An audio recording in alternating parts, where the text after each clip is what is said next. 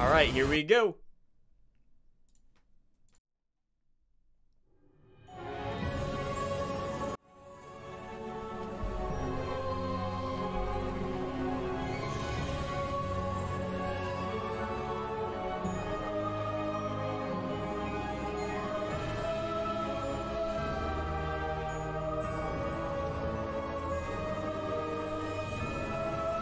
This game is definitely high up there for me.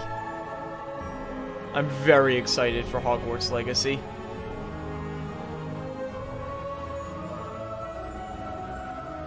You know, I've been very critical of this game, like a little bit too critical, I think, at times. But that's because it just like there's so many things that look so good about it, you know? Hey everybody, welcome to the Hogwarts Legacy Gameplay Showcase. I'm Chandler Wood, Community Manager here at Avalanche Software, and I'm honored to introduce you to our panel today. He's great too. First like, up, we have Chandler Wood's community awesome. guest host, Ben Snow. Oh my god, I can't believe this is happening. Thank you so much for having me. And from the Avalanche team, we have Game Director Alan. He's nervous. And Systems Designer Mackenzie Toner. Hi. It's cool that And they bring on finally, community just guests. off-screen capturing gameplay for us, Andrew Corum. Today we'll be giving you a taste of the open world via broom flight, a deeper look at combat using the Dark Arts Battle Arena, and a look at your personalizable home within Hogwarts, the Room of Requirement, where we may even see some beasts. And we're starting right where we left off in our last gameplay showcase, just outside That's Hogwarts, cool. which That's a good way to I do love it. that you can walk out of the castle after walking through everything, and then just You come can here walk and out of the take off on your castle broom after out walking into through the open castle. world. And Alan, I know that's something that you particularly like about Hogwarts Legacy too. Yeah, I'm a big fan of just being able to hop on the broom and, and go anywhere. There's something about kind of like the sensation of everything being open to you, and just I love the proximity that I can get to things. I love flying close to the ground, and I kind of wanted to talk about it just because I feel like you know, the brooms are fun for me, not just because of all those feelings of exhilaration, but because they're not just I have a broom and it's done. I actually kind of like some of the mechanics in it. So you see in the lower right, there's a meter there, and occasionally as Andrew's kind of flying up or flying down, you might notice it draining or not. And this isn't the present day where all the broom technology is well known and advanced and everything that we know and love. This is an earlier time where they're still trying to figure out, you know, we're not at the 3000 yet, we're at the 11. So. Oh my goodness, I'm just so speechless right now because this is just so beautiful. The world just looks so. By the way, the broom, is that like the only one, or can you like upgrade that broom to go faster? Yeah. Oh, so can you we upgrade have, brooms? Shop in Hogsmeade, actually a broom shop, and so Okay. that sells a variety of different brooms. And it was important to us that the That's player cool. could customize themselves based on their own aesthetic. So they're purely cosmetic, but if you talk to the shopkeep and help him out, Ooh, he'll is that actually some? sell Yeah, okay. So upgrades. there's some random events Yeah, and going those- on in those the world. upgrades will Some make it so procedural, that where normally the broom you can only fly. some you can only procedural go at max events speed. It's kind of in like the a world. turbo meter down there. You can only go at max speed without the meter going down, kind of closer to the ground. And as you raise into the air, you'll notice the meter drop. And so those upgrades will allow you to increase that distance from the ground. And the broom owner at the sporting goods store in Hogsmeade is trying to perfect the broom and get better at it and know it better. And you can Okay. participate that and get better and better brooms through that. So you can I love upgrade that them to kind of mechanic go a little bit encourages faster you for to longer. actually explore the world and kind of stay close to the ground. It's not just a travel mechanic, point A to point B. You're not just flying high over everything, although it is beautiful, something I really love doing, but as well there's lots to explore on the ground, and so kind of keeping you down at the ground level. And to me, it feels like Can it's they got this explain kind of those surfing dueling vibe feats over that the- come up? Oh my god, like I'm just like I want to snatch the controller from Andrew right now because I want to go to the mountaintop and go into that forest and to that hamlet, or I don't know if that's how it's called. I think that's what it is. No, it's awesome. There's a lot of we're gonna- locations we're in actually gonna between land too. here. It's feel like it's nice everything that we they're call it a getting hamlet is- like you could is- see the is mini just map on the perfect just bottom, because that's what we refer to. so you can see how And many so, locations there are to We all know explore. from lore that Hogsmeade is the only all-wizarding village within Britain, but we wanted other opportunities to kind of meet other characters out here and to kind of populate the landscape, so it's not just kind of, you know, barren as you leave out this direction and that direction. And so we just imagine these different Because these dwellings, big different open smaller worlds locations can sometimes go that very wizards wrong might live when in there's just out in nothing the and you're Scottish Highlands. going for 5 And minutes. So it's those. Depends on and the so world, we of refer to course. Like those The as Witcher, I don't hamlets, and mind they're it in. opportunities to learn those wizard stories, how those different locations have kind of like learned to live, what their relationships are with characters at Hogsmeade and Hogwarts. And so they're both quest opportunities out here and a chance to kind of get to know more of the area, even beyond Hogwarts and Hogsmeade that we've already experienced. And you also notice on the mini-map, like lots of little icons, and each one of those There's a lot of represents icons. gameplay in the hamlets that you can participate in. You know, whether it's a vendor or different puzzles and challenges or different secrets that exist. Each one of those icons are different opportunities for gameplay. And you'll notice that same thing as we venture out into the open world as well. So when you go out into the open world and you see those icons, whether they're on the mini-map or on your map or off in the distance, those things are opportunities to say, like, I want to increase my inventory capacity. They're puzzles left behind by old wizards, you know, that you can solve that actually grant you those. Okay. If you see ruins off in the distance and you visit them, you might find opportunities to actually expand and learn about your ancient magic. Inventory And upgrades by as you doing kind of encounter different enemies dotted on the landscape. Sometimes those characters, poachers, puzzles. dark wizards, might be hoarding different magical resources that are valuable to you as you're playing the game. So each one has kind of like a way to connect to our gameplay loops and provide different opportunities that just kind of reward you for poking around.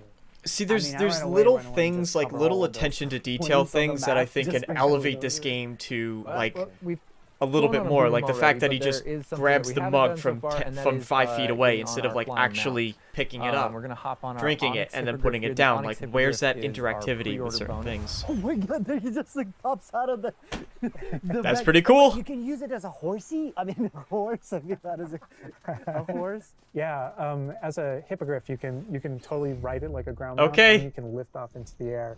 And we tried to make sure that That's pretty cool. each of those interactions, so the broom's really good at reaching that top speed, at kind of traveling the world as quickly as possible. But sometimes it's really nice to get on the hippogriff because of that ground speed or those transitions. And sometimes it just feels amazing just to be riding around on a hippogriff. That's a cool way to do it. The Yeah, graphics it's- are it really really is kinda like, good. I don't know, it's a great I feeling wouldn't say being on it, and Horizon it's a great Forbidden feeling West. I think managing they're those different transitions, kind different of art going styles. from run to fly and just being able to go wherever you want. And we tried to make sure that each one of these things that you can interact with have a unique identity and a reason. And there's detection meters, so there is Oh my some God, like, stealth, see I like guess. different, like areas, like a swampy area. But wait, can you go to like So an that's entire map cool. anywhere you go? There are regions that are like locked from you. Yeah, or, as soon as you, there's kind of a moment where the world kind of opens up to you outside of Hogwarts as a student, and right from that moment, early on in the game, you can go wherever you want. And so you might Nice. find more difficult challenges in different areas, and you'll see different spots as Andrew's moving around, like you mentioned the swamp. There's so many Um, markers but in the we bottom have too, got, like, so the I'm coast, curious and we've got as different to types of how environments engaging out that in the content will world, just be. kind of, Is it just helping like, your go here, experience, reward fight you for exploring, enemies, keep like, fresh, move on? all those things exist. Is there actual storylines and I like love that quest windmill. threads It's, that like, will pop up so from some of them? rustic. Like I keep forgetting that this is like 1800s. The Wizarding World we've never really seen before. Like it feels so authentic. Like it's part of it. Yeah, I love this vista too, and I'm gonna have Andrew stop here. We're gonna use a bit of dev So magic good looking. to change the seasons. Actually, I want you to see what this world looks like. Yeah. Covered in snow. Awesome. Yes, please. I love. That's a big thing, like a big theme of the Harry Potter games, like, is the passage of time throughout the different seasons. Oh my god, this is so beautiful. Oh my goodness. That's cool. This is so That's really pretty. cool. Like, it looks so realistic. Oh my god, it changes the landscape like completely. Oh my god, does it have like actual like gameplay impact, like impact on the gameplay, or does it like it's just the weather of Scotland? Yeah, we really use it as a narrative marker. I think he's a bit through too the game. over the top. So as you're progressing through Ben the Snow, he's a bit storyline, too it's important excited, for us but to kind of like have those for my moments taste. that kind of felt like when It's you like, were all reading right, the books or calm down a watching little bit. movies where, Like- you'll see kind of like the title card winter, and now the landscape. But he's has excited. changed, He's and don't you're don't really judge feeling people for those- being that excited passage about of time things. while It's, you're that's students, wrong. You know, going through your year at Right. Hogwarts, and I think we wanted to duplicate that. And for me, it's really fun that it's not just on the outside, which which I agree. I think it looked really beautiful. But within the school as well. So there are moments like when it reaches certain holidays or things like that, where Hogsmeade reacts to holidays and the school reacts to holidays, and you see the decorations around those environments change. That really helped just kind of make me feel like I'm there. Yeah, that's a really cool thing that they just, actually change those kind of vibe the things, stuff as you go, so that like we you're have a constantly day-night feeling cycle, fresh, and that even though you're day-night going around the cycle, same landscape. even though similarly, like it's largely about vibe. When you go into Hogsmeade in the evening, there's less characters there. Around the school, you'll notice it kind of dies down and quiets down. Just when there's just candlelight and students kind of like as you're walking through the halls. But in that day-night cycle is where we've kind of placed a few items where, you know, whether or not you can collect them or whether or not you can interact with them that are... So like there's a little like all these places that we're passing by, and there's no markers on them. So is that worth going to then, or is that like kind of a location that is just there to be there? Is there someone to talk to? Is there something interesting at all? A little bit restricted by the day-night cycle. And I love Andrew's flying up here, really high up on the hippogriff. And we're just looking at this view of Hogwarts in the distance. It's just absolutely beautiful. It's part of what I love most about flying around in this game, whether it's on a hippogriff or on That's the awesome. No, Seeing the I mean, school you talk like about right going there. anywhere and things that you can see in the distance, and that's one of my... I still can't get over, like, no matter... I played this so much, but I still can't get over the fact that I can see Hogwarts out there, and there's just something beautiful about knowing that all of the things inside of it, the classrooms, the students, the professors, all the places I can go, I can just fly my hippogriff, land in the courtyard, enter the front doors, and just walk, you know, to the library. So no students have a problem with the fact that you're just casually flying into the school on your hippogriff? Or to class, or to greenhouse, or to my common room, that it's all contiguous and just kind of like one space is still exciting to me after all this I mean, time. I'm speechless right now. It's just absolutely beautiful. It's just, oh my God. As much as we want to spend a lot more time out here just flying around, experiencing the world, I think this is a great opportunity to switch over to combat. And last time we gave you kind of an intro to combat. This time we're going to really go terrain a lot more is of a deep dive really on, good. Using the Dark Arts Battle Arena, really which is part good. of our deluxe edition. And there were like no Andrew's got a stutters theme at all. for Like Forbidden a lot of Forest. time, like you play like a Bethesda game and you're going through, and then you get stutters as the new area loads, and none of that whatsoever. And they were going across a very far distance, so it's really Where impressive. The Dark Arts Battle Arena is, which is part of the Deluxe and Digital Deluxe Edition. I love the way that the Dark Arts Battle Arena is actually part of the world. It's integrated into the world, so your experience is more immersive than just choosing an option from the main menu of the game or something like that. A reason to go to the Forbidden Forest. Exactly. There are many reasons to go to the Forbidden Forest, but he's also wearing the Dark Arts cosmetic set, and here he's pulling out the Thestral, which is part of that Dark Arts pack from the Deluxe and Digital Deluxe Edition. So we're going Buy the full Deluxe Dark Arts Edition. here. Good, that's what I'm going down. But I like this this battle arena. It is a great place to show off really combat in a big way, because it unlocks some interesting abilities And this for isn't you this and isn't allows you to this isn't even the full like great view of it too, because one, the detail in the environments is just like the same level of detail in the school, which we saw from the last gameplay showcase, was done so well. And you look at like the forest and the way the terrain is like this is what I want for Starfield. Do people understand like why because this is very clearly, obviously there's some procedural generation, but then they go in and really craft it. But that's what Skyrim did, and it worked really well because everything felt like there was intention behind how paths and mountains and trees were laid out, right? And that's what I like. So that's where my concern for because I see it in a game like Hogwarts Legacy. It looks great. It gets me excited for Hogwarts Legacy. And then for Starfield, you see those barren, open environments with generic hills and mountains, and you're like, all right. So, you know, that's where the concern. But this looks incredible, and this doesn't even look as good as it is because this is like a 1080p with like there's some blurriness going on. They're releasing a 4K version right after the And showcase. is this like the only arena like this in the game where you can like practice? And Yeah, do... so in the base game we have 2 combat arenas normally, and so everyone has access to those. The atmosphere. And each of the combat arenas are an opportunity to kind of just go through a difficult combat challenge, fight through multiple waves in order to earn a different cosmetic for your character and add that to your collection. In the case of that's no different than the Dark Arts Battle Arena. That's also true, the Combat Arena. But one of the things that we're excited about in the Dark Arts Battle Arena that people can do is you come in preloaded with different abilities. So the unforgivable curses are something that everyone's going to have access to through the base game and going to be able to earn, and they can make choices in order to kind of like add that to their repertoire, and they can also commit to that down with certain talents and things like that. When you play the Dark Arts Combat Arena, you actually have access to all those things as kind of like a way to test them all. And so it's a chance to kind of like tour and play with the Dark Arts and decide whether or not that is a path that you kind of want to go down. But yeah, everyone has the same ability to explore the Dark Arts. This is just kind of like a way of previewing.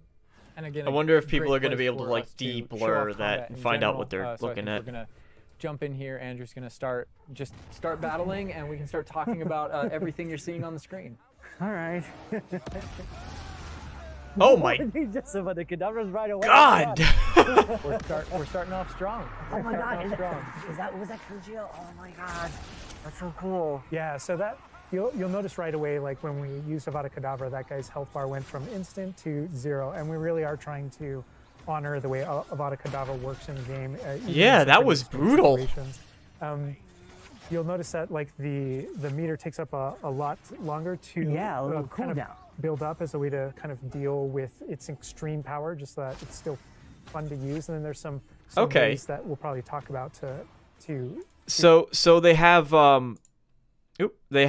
this blue bar, I guess, is where you could use the more powerful spells like your Cruciatus, but they just use Crucio and Avada Kedavra at the same I don't know time. if there are things on the screen that you just have questions about.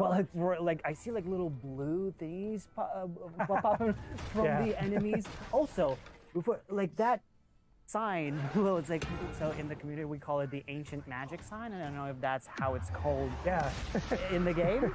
So the community is astute. So on the development side and in player facing in the game, we reference that as your ancient magic meter. Oh, so it is ancient magic. Ancient magic meter. As your abilities in the game keep growing and you become exposed to some of the secrets about your own kind of history and your own abilities, you start unlocking new powers. So one of those powers, you'll see the R1 button appearing throughout the game. That's an ancient magic throw, we call it, that allows you to kind of like draw an object to you and fling it at an enemy.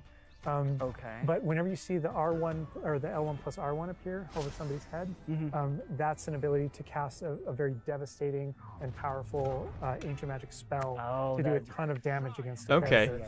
And the way that manifests itself depends on the type of enemy that you're fighting. And you'll see a wide variety of enemies in here that are. So that was an ancient magic spell. Ways. You'll notice there's so what drained exactly? Depends on the type of enemy that you're fighting.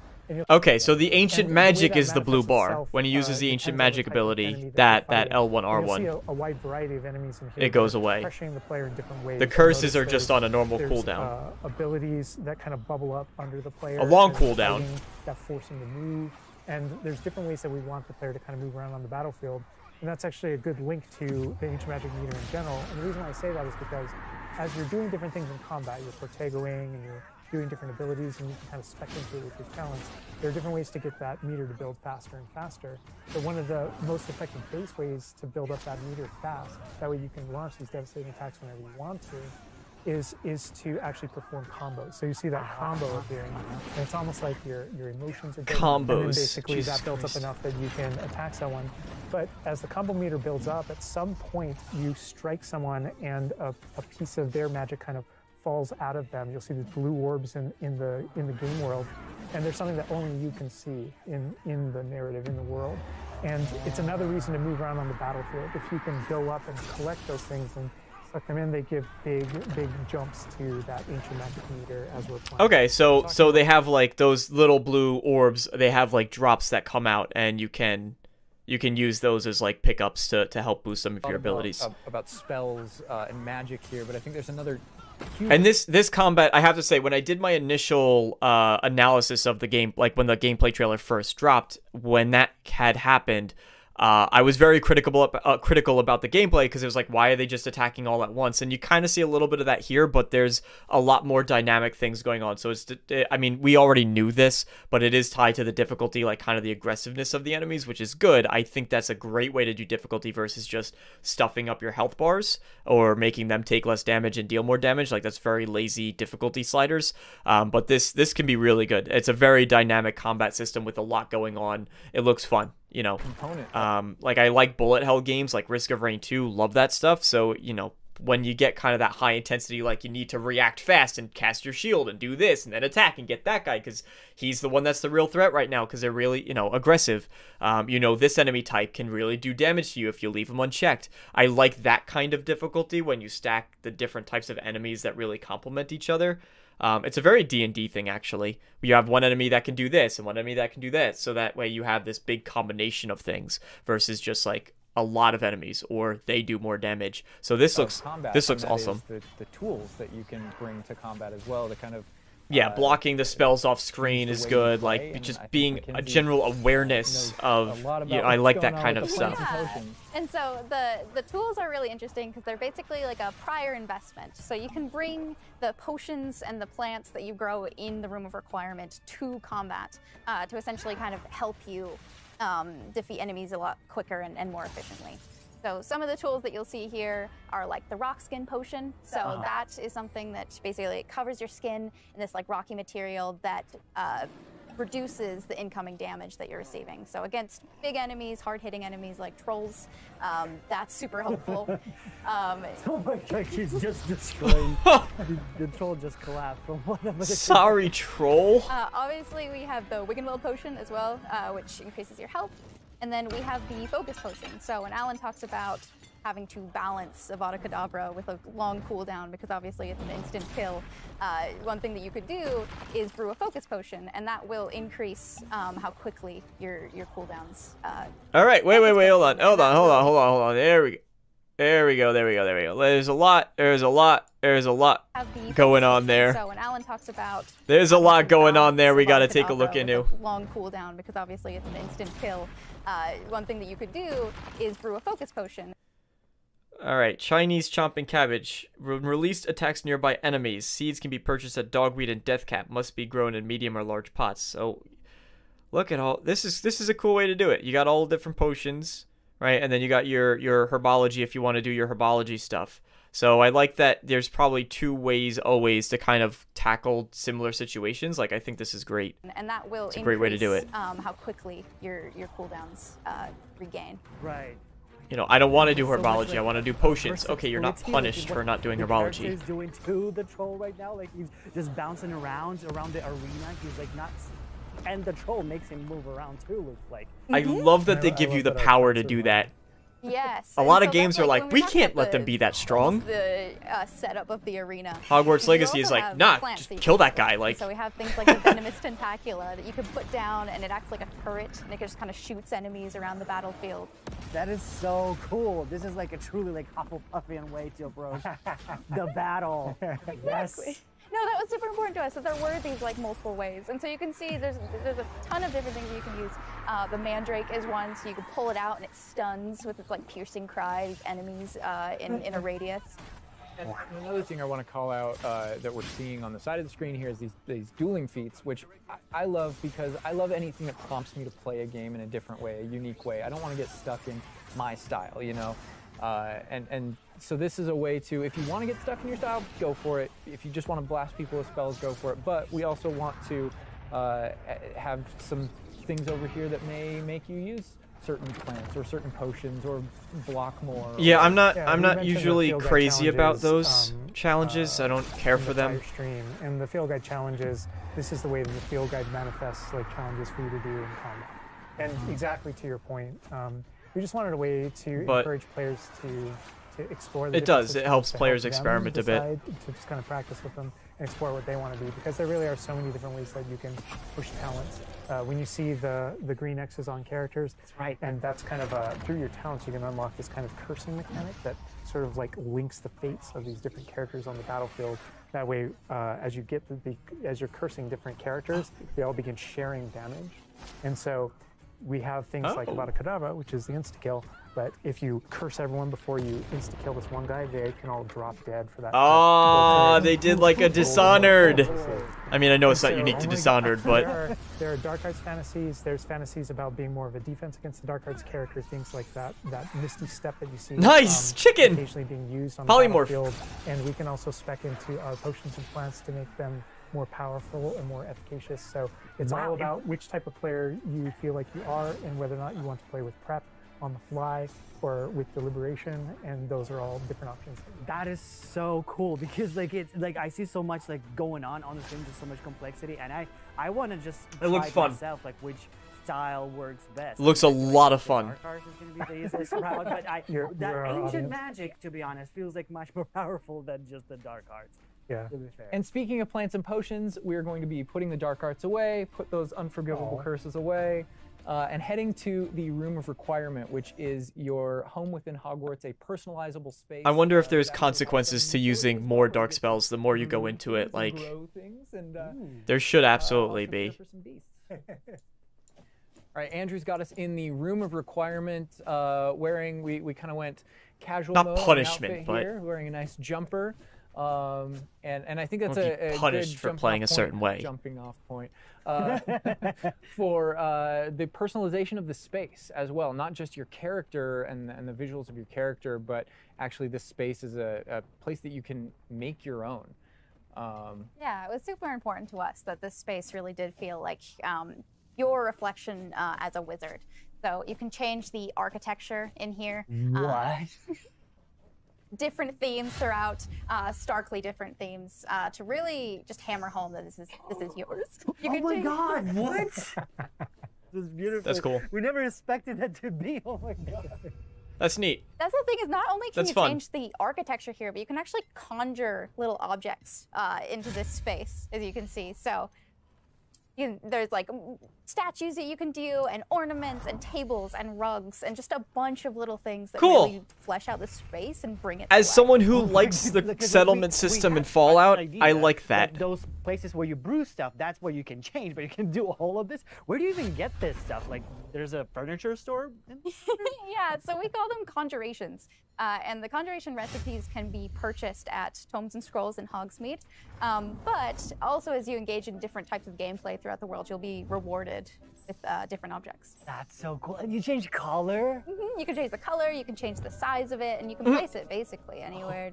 Oh my God, it's so tiny. It's That's like from fun. Baby Niffler. That's a fun mechanic. And I love how the system too is designed. I mean, I'm not even gonna probably use it that much. Like, I'll do a So you little get the bit, but magical effect of conjuring it in, and you're actually neat. doing this in the world as your character, but the Just way you neat that it's an blend, option. like that gameplay with the immersive design of personalizing Oh the my space. God, like, and I love the animation, how it like appears, you know, like it's not just like there, it's like it Yeah, exactly, like- vibrates. It is really quite I know beautiful. some That was people the are thing, gonna we be wanted like that to look making the coolest. really nice because Some people are just gonna be making like the coolest room of requirements. I'm gonna have the most bog basic, like the standard thing with an extra rug or a extra chair in it or something, and everyone's gonna be making these complex, like monumental creations in the it. magic in the wizarding world is It's neat. everywhere. It's cool. physical, it's kinetic, and it's whimsical. We really wanted to nail that whimsy in this space. Another thing that I wanted to discuss is that not only can you like conjure things and you can change their look, but you can do that with the utility objects. There's as rooms well. So down you can there, see that too, we have like, planting pots. it and keeps potion going. stations, and you could change the look of those as well. And these are the areas where, as we had mentioned previously, you'll be growing your plants, you'll be brewing your potions. Right. So while you're also doing these like kind of nurturing based activities, this is also the space where you would bring your gear to be identified and gear to have like rates put on it, which I believe Alan can talk to. Oh. Yeah, we keep bringing up appearance and how it looks, and on a, like in the game you can look like anything you want to whenever you want to, but the player will be finding different types of gear, that we call it, as you progress through the game. And essentially we just know that clothes and different items in the wizarding world can have different magical properties. And as you explore and as you adventure and as you defeat enemies, you're going to be finding different pieces of gear that have different abilities. and that can help you in your journey and are a major part of you kind of growing as a wizard and advancing as a wizard. And so Nice. Okay, so you have not all like the time, charm slots basically. whenever you get a new piece of gear, you don't necessarily know exactly what it does. And so there is a station inside of the room of requirement that you can conjure. It's one of the first things you conjure, called an identification station, where you can actually bring that gear that you're uncertain about and learn what its abilities are. Right, yeah, that's so cool. And then as the space advances even further, and the space will eventually grow its own rooms, and you're going to get new recipes, you know, like Grow Mackenzie's new talking rooms. about. All these different Did you things hear keep expanding, and as it expands, eventually you're going to earn what we see here, which is called a loom. And when you set up a loom, it's an ability to essentially customize exactly which magical properties are on your gear and take any piece of gear and adjust its properties. And to So tweak this what is it where does. like some of the And this is I what mentioned I get earlier excited that about you is can make these anything look like RPG anything. elements that The like collection customizing the gear, changing the traits. Of appearances, we call it, or cosmetics, we've been referring to it in this stream. Those types of things you can use, and you can apply a look to any other look. So if you get a piece of gear, you put it on, you look like that, but you can change it to look like whatever you want.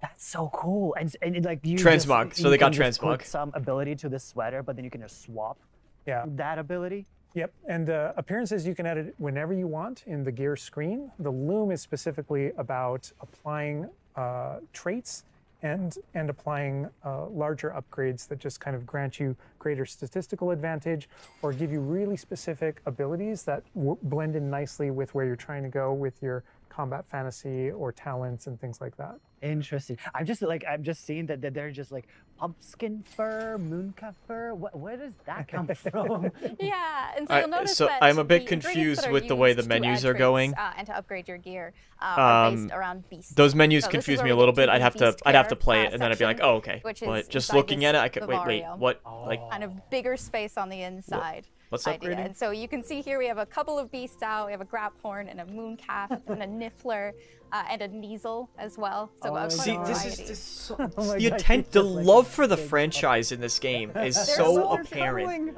Oh my God, they're together. Oh, that's so cute. Like the amount of They're passion that these adorable. And developers so have part for of what they're beast making care, is like is it's petting so them refreshing. as well, but feeding them too. This And game so doesn't once you do feel those things, corporate, that's when I they feel guess, safe to enough. me, They at can- least. They'll give you their magical Like, there's- ingredients. So mooncalf it fur, feels like a passion project. niffler fur, etc. That can then be used in your gear. That is like so like intuitive because like you know that makes sense because when you touch the animals you get some fur leftovers. That's so. Oh my God. Yeah, and we really want to hammer home the fact that this is like a home that you're making for them. So in the overland, you can find these beast dens and rescue these beasts. Part of doing so is brushing them and feeding them food as well, and to build that relationship with your beasts. In addition to be able to care for beasts, you can actually. I liked how the in this mooncalf space was as well. waddling over to him. The house, the cottage. Yeah, right. And so we have like a lot of little ornaments in this area, and a lot of them are purely cosmetic, but they look really cool. Again, it's the personalization of this space. Oh my goodness! No, this is like I'm gonna spend 8 hours. Just The designing customization whole in this area game deserves to like personalize. This is, like, its cool, own like, you have video. this little Just play talking area, about like a all the things that you personalized could fish change, tank, and so to that's say. without the Just that's for the without the creatures. I combat, love without it. the Yeah, no, totally. And going there's, around like, the a open decoration world, aspect, like just the but there's customization also, is its own we were saying topic of inside, discussion. as There's well, so much there's here. a utility aspect to it too. So as you progress in the game and you're able to purchase more conjurations, you're able to speed up your process. So one of them, for example, is the food processor, which allows for the beast in the space to And no automatically get microtransactions feeds. You that don't we have know to of do it yet. manually. And so you're really building the progression for yourself here. In addition, there's also a toy box where you can, where you can play with your beasts. You'll see here, yeah. So you can, there's a bunch of toys in it, and each beast has their own favorite toys. So as you can imagine, the mooncalf really likes the moon ball, or the Kneasel, as like a little cat, really likes to chase the yarn ball as well. Right. And they're super wow. cute. Oh my God. Watching them, it's so cute. And the big thing we really wanted to hammer home is that the world is a dangerous place. And so by going and rescuing these beasts and bringing them back here and caring for them, you're really helping them out. Yeah, this is like a Cultures in the whole Overland, thing in and of itself. They who have want like a to go out and Nintendogs. seek the material. So instead, you're caring for them, Nintendogs giving them a magical home. creatures. my god, this grab horn is just gigantic. Hufflepuff with evil wizard lair in the room of requirement. Like my dog. My dog's right now. Listen, everyone has a dark side. Everyone has a dark side. You could actually name them as well. So like your dog.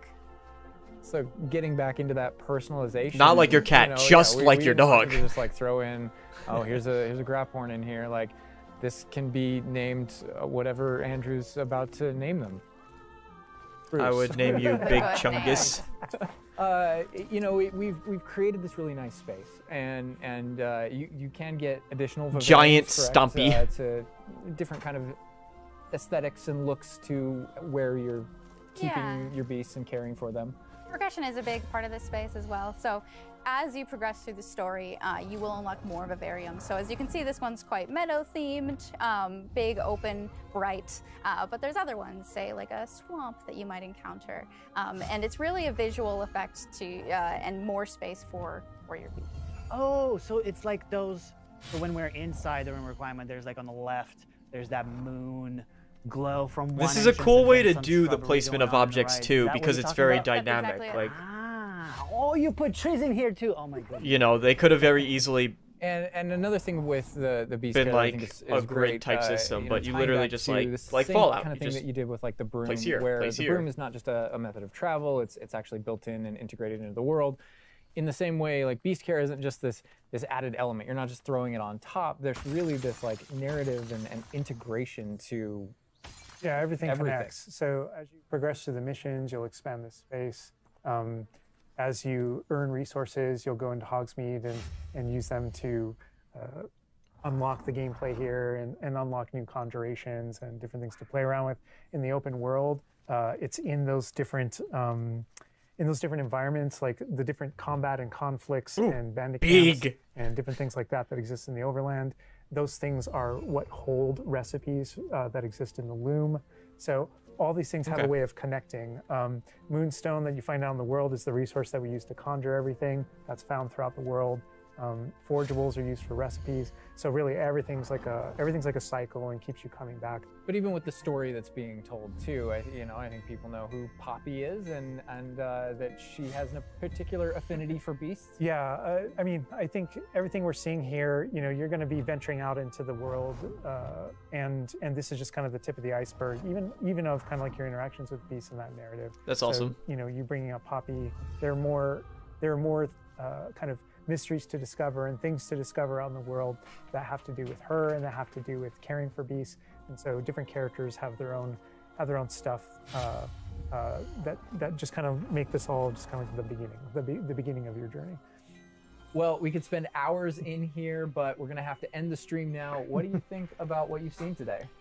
I mean, I'm just so blown away by how beautiful it looks. The open world seems so detailed and there's so many things to do, and like the combat, we're gonna spend like 2 weeks or more just breaking it down by pieces.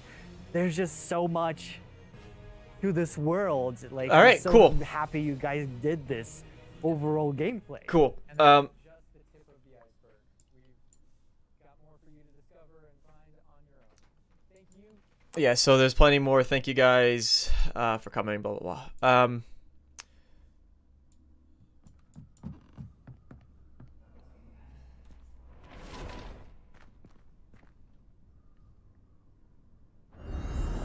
A little tease. Little tease.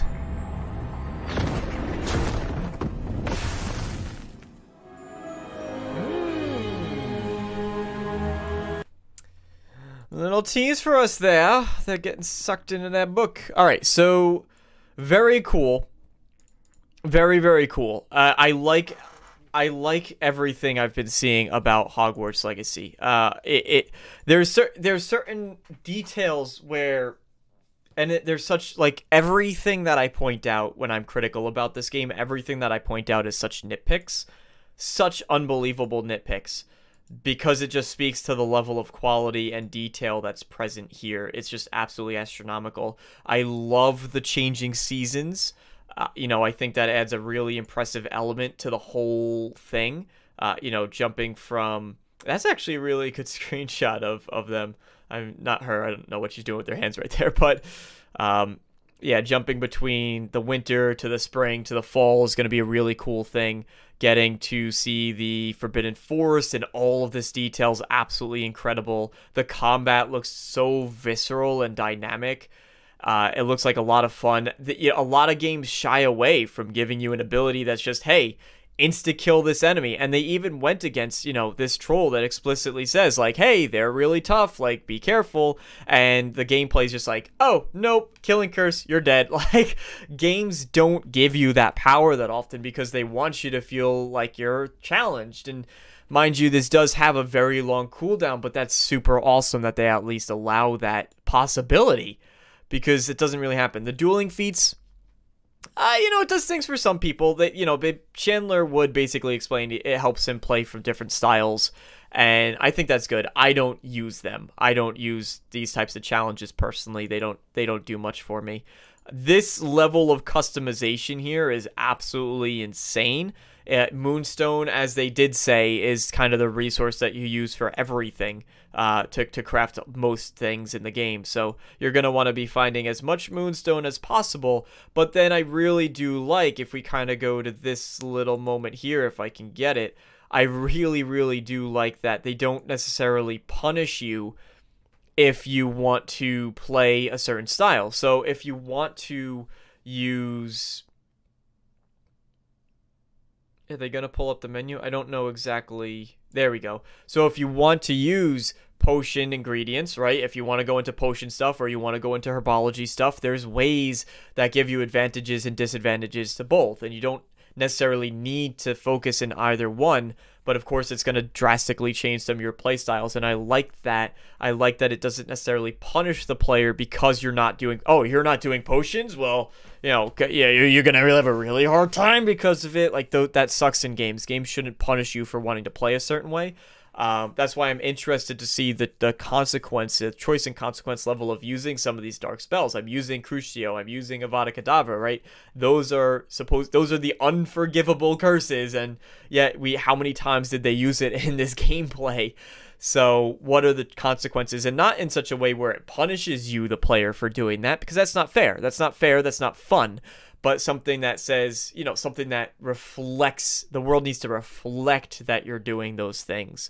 Mass Effect 2 and 3 tried to do it. You chose Renegade options. You weren't punished for doing Renegade options. But if you picked Renegade options, you'd see your appearance physically change in the game. So, it was a minor cosmetic thing that ultimately you still had the choice to remove. You could get facial reconstruction in the game to remove those if you don't like them, but still want to play Renegade. So, it doesn't have to be cosmetic, but the amount of stuff going on too with the amount of care, the fact that you can customize, that it's not just they could have very simply just said, here's the room, like that, this is the room of requirement. You go ahead and play around in it, and this is what you can do in it. There's crafting and there's this stuff. And they said, no, let's let you actually move things around, put rugs down, put up decor, change the color of everything, change the size of everything. Just make the entirety of the room just kind of like Smurf-sized if you want. Like, that's cool. That's awesome.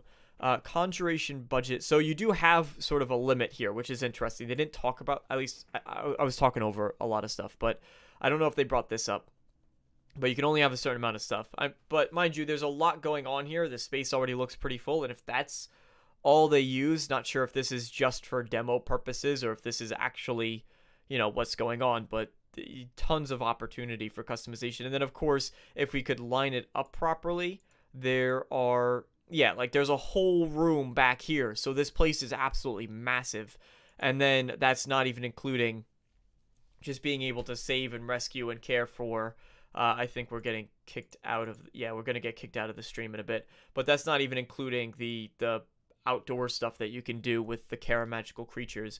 The open world, the only thing I'll say about the open world part of it is, the being able to fly around on the hippogriff looks awesome. The broomstick looks fun. I like that there's customization and upgrades for the broomstick as well. Like, that to me is an awesome, great choice.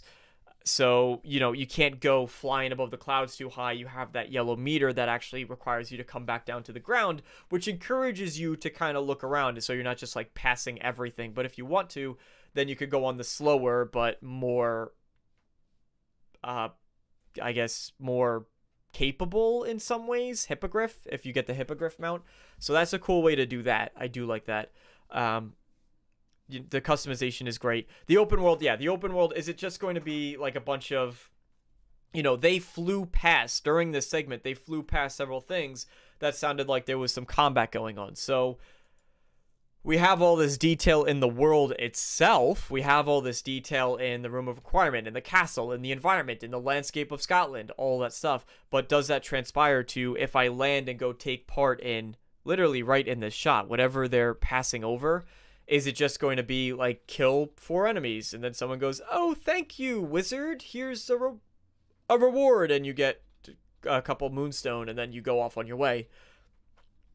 You know, that'll be fun for the first couple hours of the game, and that'll be fun if you're like, I need some experience. So I don't mind this stuff in the world, is basically what I'm trying to say. I don't think this stuff should not be in the game at all. But it needs to be the stuff on the sideline, right? It needs to be the secondary content. So how much is there going to be of like really in-depth dungeons, which we haven't seen the dungeons 100% yet. We've seen it a little bit in some of the trailers, but there's obviously some big puzzles that, and they talked about it here. There's puzzles that unlock inventory upgrades and that kind of stuff. So that's really, really cool. Anyway, I'm really excited for this game. Like, this is one of my most anticipated games. I don't know why I'm so hard on this. Of all titles, I don't know why I'm so harsh on Hogwarts Legacy. but there you go.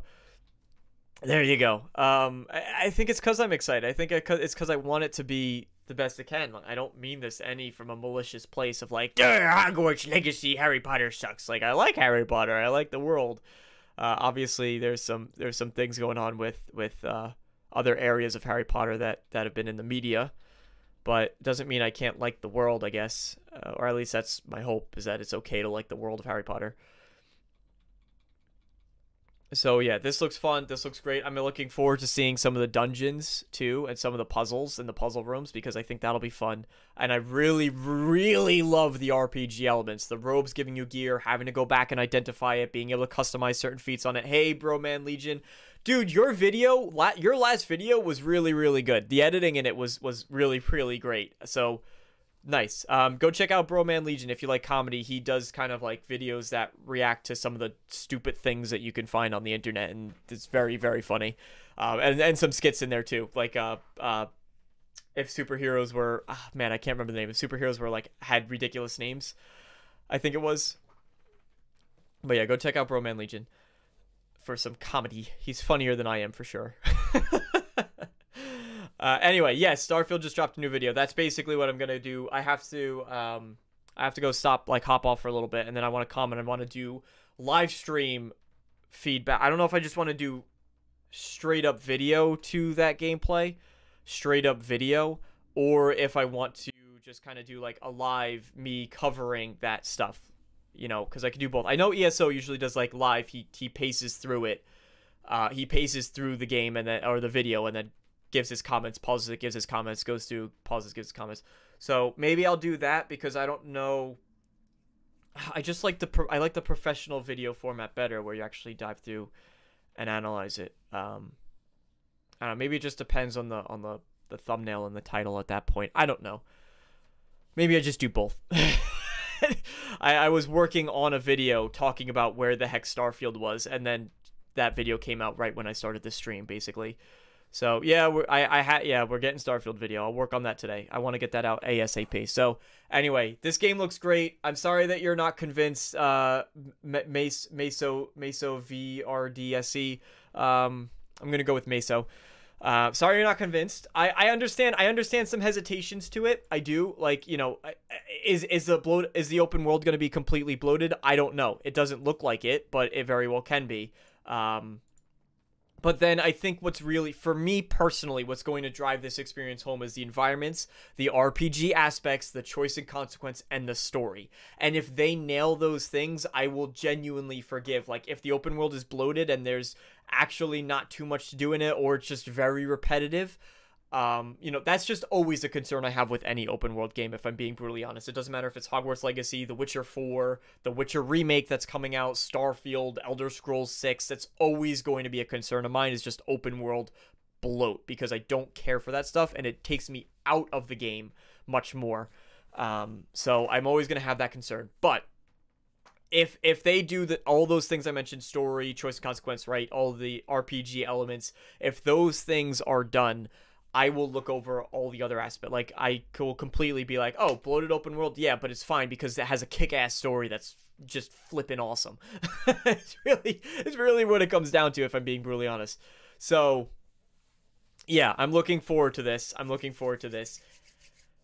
Let me go work on some Starfield video. Thank you guys for tuning into this stream. I don't know if I'm going to stream the Starfield kind of like ESO style or if I'm just going to do a video. Don't know. Probably a video.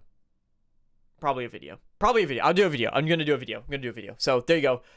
Just walking through. Yeah, the last gameplay showcase that they did where they were just walking through that's what I'm saying. Like, the level of passion behind this game is completely out of this world, and it's so apparent and it's so visible, and the community, it has such a passionate community behind it. There's so many good things going for this game. You know, the attention to detail in the castle that they showed off in the last video, in the last gameplay showcase, was just mind-boggling. Like, it's absolutely ridiculous. And then on top of that, they showed it here. Like, you just quite literally walk out from the castle and then you're just here, if I can load it. Like, you're literally just here. You walk out of the grounds. No loading screens, no transitions. There were no stuttering. Do both. I can. I just want to dedicate my time to the right thing, because obviously this is a very timely thing I want to be on top of, is honestly what it comes down to. So yeah, I can do both. Choices. Like I said, I was literally in the process of, this was a video I was working on talking about, hey, where's Starfield? Like, Xbox wasn't at the Bethesda at the Game Awards. This whole video, all I needed to do was put in like some last couple clips and some final editing touches on this, and the video, 2 minutes left of editing this video and it would have been done. And Bethesda was like, oh hey, Starfield Constellation video. So anyway, thank you guys for watching. Love this game. Really excited. Got to go off and work on Starfield stuff now. So, thank you so much. Thank you. I know that you said in the last stream that you can't really showcase how to pronounce the name. I'm going to just go with Marie, if that's okay. But I know that from Montreal, some French Canada. So I understand. But thank you so much for that. I really appreciate it. I really appreciate the support. And I'm definitely going to be doing some more Hogwarts Legacy stuff. But again, I'm sorry. I got to run to do Starfield. So thank you guys. And I hope to see you in the next, maybe live stream in 5 minutes. Maybe not. We'll see.